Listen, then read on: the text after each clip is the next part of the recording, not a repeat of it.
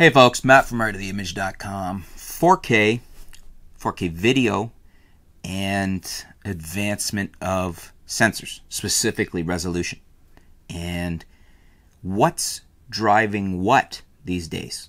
It used to be we would have thought that photography, the photo side, was driving the advancement of higher megapixel sensors. But has that flipped? We have an interesting question here from Jim Socks.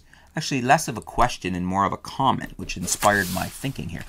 Jim Socks, that's their YouTube username, writes in and says, once TV goes to 8K, we are going to see 33 megapixels. Video will push stills.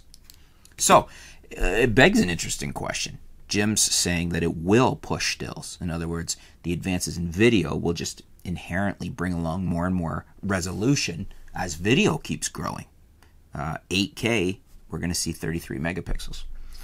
And that's interesting because I think by its very nature, as the video resolution grows, you will just have the resolution in photos.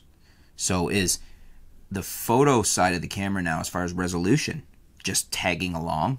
And that's what will drive the greater advances in resolution for our stills as well?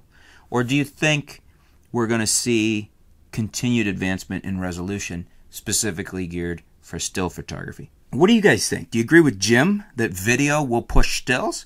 Or do you think we're still going to see resolution advancements in sensors primarily for and geared to photography? They're still, in other words, the companies are still going to be releasing cameras designed primarily for photography, and we're not going to see boosts in resolution, or we're going to get jumps in resolution that weren't a result of the video resolution getting greater. Let me know in the comments below. Curious to hear your thoughts. Thanks for your feedback, Jim. Stay tuned. We'll be back soon here at artoftheimage.com.